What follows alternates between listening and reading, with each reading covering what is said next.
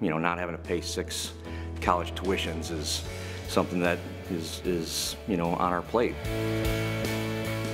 Finding NCSA just seemed like a great place to start. I have 2 kids going through the process. It's really just amazing how much contact you can really have as a kid, even with upper level coaches, that it just makes it so much easier on them if you take those first steps. Seeing it from the side of working for the company is one thing, but when I kind of log off and become dad again, and he's walking in showing me the activity he's getting on his My Colleges page or his profile views, and the smile on his face where he can't even believe it's happening. I think that's something that when I relate that to parents and tell them really just how quick things can happen. Some families wait 2-3 years and they have nothing, and then send out 10, 12 emails, and within a matter of a week they've got far more than they ever thought they could have.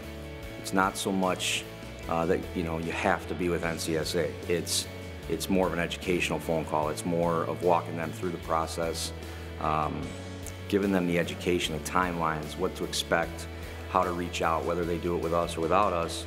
It still needs to be done. I think sometimes with families who don't understand the sport itself, sometimes they get a little wound up in, oh, I don't know football, or I don't know baseball or basketball. And that really has nothing to do with the recruiting process. Very small part whether the talent evaluation does or not, but in terms of the recruiting process, it's just like going out and getting a job.